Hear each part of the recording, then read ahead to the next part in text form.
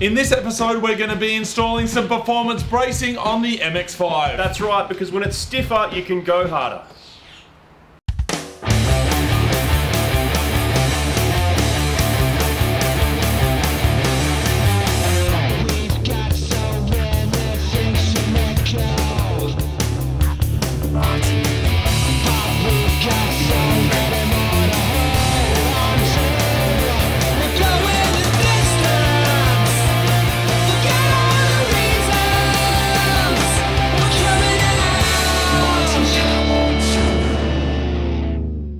Welcome to another episode of MightyCarMods, proudly supported by Just Car Insurance. Now, we've been very busy, haven't we, Marty? Listen to those birds. Oh, dude. That's Australian birds. Did that bird just ruin it? No, but someone on our recent video, that's a galah. Oh, wow. That's a loritic thing. You know what someone said on one of our recent videos? They said, why have you got monkeys there? They thought it was... they're native Australian birds you can hear. Yeah. Oh, look, the cat's about to eat it. Oh, wow, that's going to be epic. Oh. Anyway, let's get back to it. Oh, wow. Wow. Wow.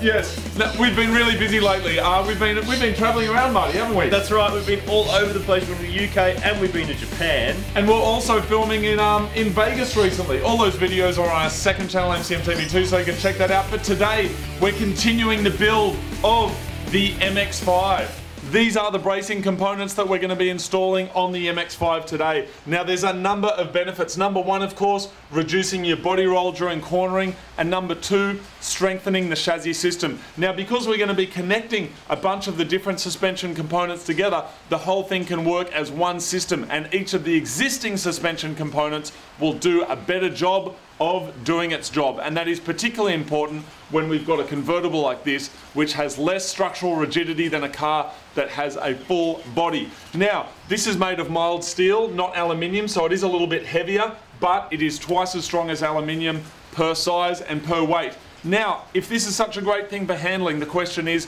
why isn't it coming on mass-produced cars? Well, two things. Number one is cost, and number two is NVH, which is noise, vibration, and harshness. And that is going to be particularly apparent when combined with performance suspension like coilovers. Now, everyone has a different threshold of what they're willing to accept in terms of NVH, but our goal, of course, is to get the car back on the track and doing better lap times, and we're confident, even with the added weight, that we're going to be able to do this with the MX5. And it's important as well to note that this stuff, it is quite light, it is adding a little bit of weight, but go on a diet, take some laxatives, and you're probably going to be losing about as much weight as you're adding. So with that said, let's go to Marty and find out what tools we're going to need. These are the tools you're going to need. You're going to need a socket set. You're going to need some pretty hefty sockets. We are dealing with suspension stuff, so it's better to have some of the bigger impact sockets. You're also going to need some spanners. Same deal. Lots of leverage is good for getting those bolts undone. A cordless rattle gun is always handy, but most important, you're going to need some jack stands because we're going to get under the car. We're going to borrow Mechanical Stig's hoist, but he's over in Vegas and sending us back some pretty messed up photos and stories. So we're doing it in the garage, and we're going to jack the car up and put it on these. We actually are going to do it, Martin. We're actually going to go step one, jack up your car. First, jack up your car. Get it as high as you can, and remember, safety first. We're leaving the jack under the car in addition to the jack stands as an extra safety precaution.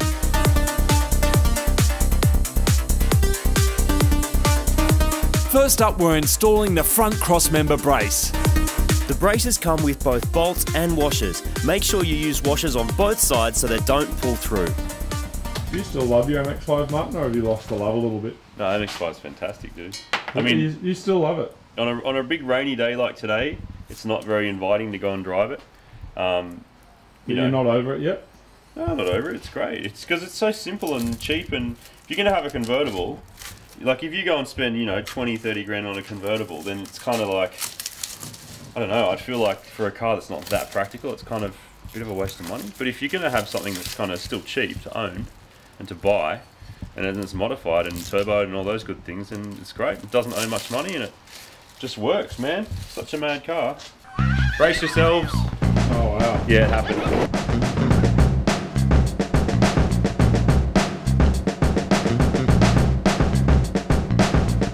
I wonder if it's worth Loctiting them on, Marty, because they're not actually Loctite nuts that it's supplied with. What do you reckon? Yeah, I get vibrated around a lot.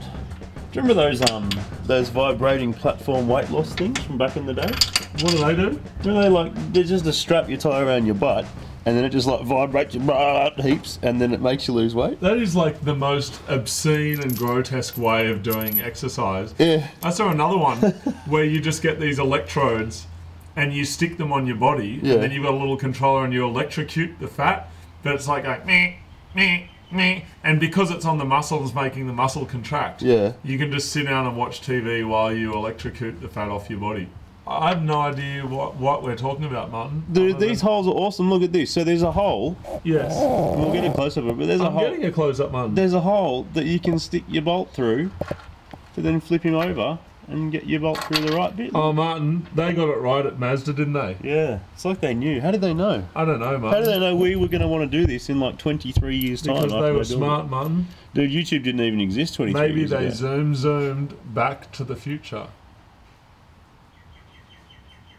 There's a freaking random cat! The install is simple, but remember, it's different for each car. And a quick tip, this whole job is a whole lot quicker and easier if you've got a friend to help. In our case, a flathead screwdriver helps hold the top of the bolt still so we can tighten the nut. A rattle gun is a massive win for this particular install. They're cheap and useful for heaps of different jobs on your car.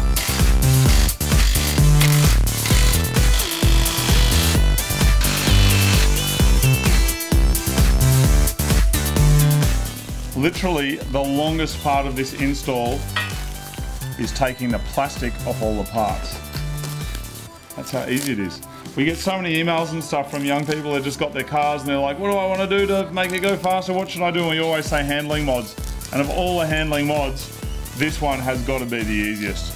You put it under your car, you bolt it on. Of course, if you're not kind of sure what you're doing, make sure you go to a suspension place or whatever and get it checked out all properly, because suspension is still a kind of has a large safety aspect to your driving, but this is really quick, really easy, so get on it. Okay, so this brace, sometimes it's known as a ladder brace. This connects to the two existing bolts that are up here on underneath the chassis, and then at the back, we've got these kind of bracket things that hold on to the end of the chassis rail there. Here it is, Martin. I'll chuck you one. And we use one of those tricky bolts. So these bolts go up into the chassis rail like that, and then flip around, and we use those. And that basically connects the front and the rear, and apparently this one makes quite a big difference, so I'm told by MX5 enthusiasts, and they know everything. Roads to life, mate. Yeah, man. The rear chassis rail mount holes needed to be widened just enough to get the captive nut through. The bolt holds the brace in place, with most of the forces being exerted on the side of the chassis rails.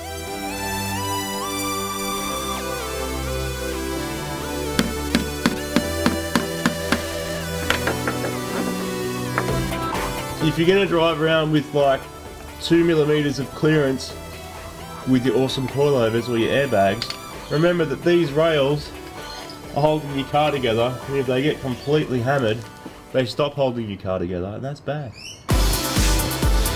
A small amount of encouragement from a hammer and the rear mounts are done.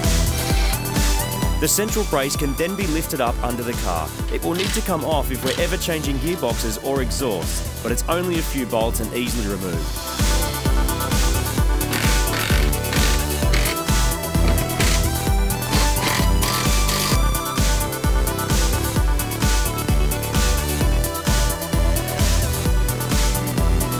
Now the final bit of our bracing is this front strut brace. Now these things are cheap and they're really, really easy to install. Now the manufacturer of these says that they're actually designed to absorb some of the impact in the unfortunate event of having an accident, which means that you don't get as much chassis damage. What else can you tell me about them, Martin? They're connecting things. That's alright. There are only 4 bolts to put on. Some of them use 6 bolts, and they connect the 2 front shock towers together. Now it's not a handling cure-all, it's not going to make amazing differences, but it's all about doing small incremental changes to make it better. So it's probably one of the cheapest and maddest mods you can do. Well, other than, of course, one of these high-quality stickers that's available from the MightyCarMods.com website. A lot of people are always saying, hey, that's a cool sticker, you can get them from MightyCarMods.com. Did you make a sticker board? That's right, mate, just like a high school project. Look at that. So there it is. Now, in terms of these, Martin, I think it's time to put it on. I did want to mention as well, though, that putting this on as part of a full system is what it's all about. Like, some people just put these on by themselves and that's cool, but I think for this bracing to really be most effective, it's about doing it as a complete system. I also want to say that it's a really hard thing to try and quantify how much this makes your car better. It's not like you can put this one on and then put a different brand on and go, well, this one is better because of that one. But what we will be able to see when we go back to the track and hand the car back to a professional race car driver is how the car feels. And ultimately, it's all about the feel. So Martin, let's put it on, mate. Fits over the turbo, which is a bonus. Yeah. Now the most common problem when installing these is snapping the studs on your strut tops, which sucks ass, so use some WD-40 and be really careful when removing the nuts. This is probably one of the easiest mods you can do to just about any car. Just make sure you get one that will clear the various bits of the engine. Some go right back to the firewall, some are adjustable, and some have more than 2 points of attachment, so do some research to see what's best for your own model of car. You gave me this torque wrench for my birthday a couple of years ago, dude. Oh, did I? Yeah, That's nice, man. Yeah, great present, man. Saved many a bolt from destruction. You can get torque specs for your strut tops from a service manual or jump on the Google.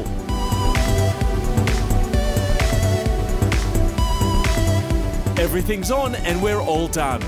So strut braces, there it is. It is a very simple, quick and easy mod. You could probably do the whole car in about 2 hours. That's right. Now, it's not something that's really easy to quantify without actually just driving the car and seeing how it feels, and also taking it around a track and seeing how that affects your times. Yep, now the exciting news is we have the new issue of Mighty Car Mods magazine. Mighty Car Mods magazine number 6 is out, and it has loads of MX5 stuff. The MX5 is on the cover, and there's the whole story of how we got the car right from buying it to where it is today. Yep, so make sure you check out here to look at the magazine. It's an independent magazine, but we believe it's as good as any of the commercial magazines you can buy. They're over 100 pages, they're not full of ads, they're full of awesome stuff written by people just like you and just like us, full of mad car stuff. Now, probably the most common question we've been getting asked recently is when are we going to see the new cars? Now, my new car, we're not going to see it for a little while. The reason being that I've had to lend it to someone. One of our friends actually had their car stolen and really needed a car, so they've borrowed my new car. There's been a spate of like car thefts at the moment.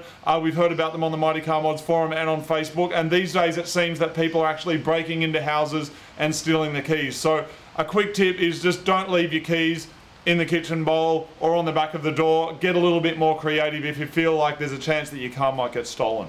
That's right. Now, in an upcoming episode, we will see my new car. As soon as we finish this MX5 stuff, we smashed around the track. A day like today where it's pouring around is not so great for the track. We've got a couple more mods still to do. Yeah, that's right. And as soon as we finish the MX5, then we're going to be on to the new cars. But we didn't want to get onto them now because we're halfway through this project and we really want to commit to finish it off. So that's what's happening. The magazine is out now. There's stickers available on the Mighty Car Mods website. And next up, Marty, there's more MX5 madness. I'm quite excited about the next episode. So thanks for watching, guys. See you soon. I'm hungry for some beef stir fry. You're actually gonna get beef. Yeah. Dude, I'm gonna try that tofu one that they do. Yeah. But you know where they use that special sauce stuff? Nah. The special sauce? Yeah. Yeah, it's not sauce, man.